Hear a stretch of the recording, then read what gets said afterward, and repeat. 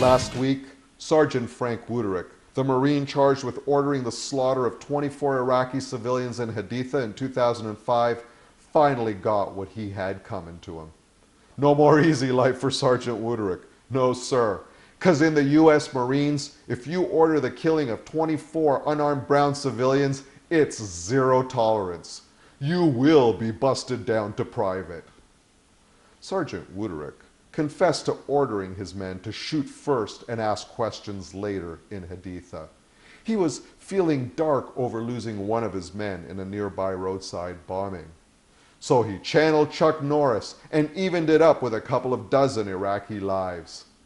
Later, when the questions were asked, witnesses said Marines murdered 24 men, women, and children, including one guy in a wheelchair.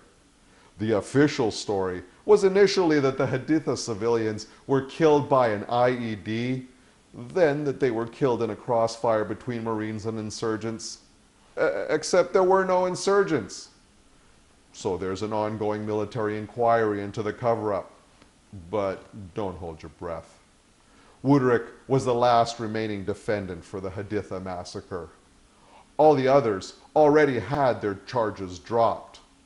So the American military stopped at nothing to get a confession from Wuterick. They used escalating duress tactics. First, they charged him with murder. Then, involuntary manslaughter. Then, aggravated assault. Finally, Wuterick broke and pled guilty to dereliction of duty. And for coming clean, instead of facing death for war crimes, or 152 years for manslaughter, or even 3 months for dereliction of duty, to which he pled guilty, Wuterick got demoted. The truth really does set you free. But at least the Haditha Marines were charged. No charges whatsoever were laid against 2 Marines who commanded a unit that did a 10-mile drive-by shooting in Afghanistan in 2008. They killed 19 people and gravely wounded 50 more, like they were playing Grand Theft Humvee. And for the dudes currently in stateside bunkers, flying the drones that so far killed 3,000 people, including at least 500 civilians, war actually is a video game. But I grew up in the age of Pong. I still remember the My Lai massacre in Vietnam. Lieutenant William Calley, who ordered those villagers killed, served 3.5 years of his life sentence, albeit under house arrest.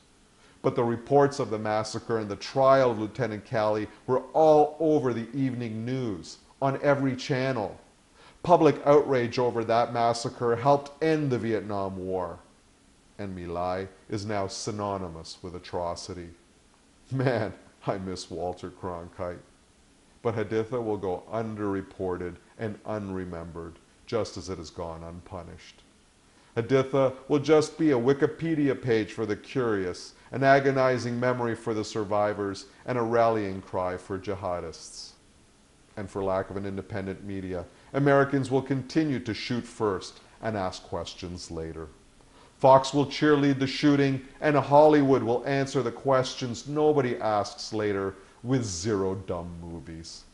It reminds me of the old Russian joke. Comrade, the only difference between American propaganda and Soviet propaganda is the Americans actually believe theirs. In Toronto, for Rabble TV, I'm Umberto da Silva, not Rex Murphy.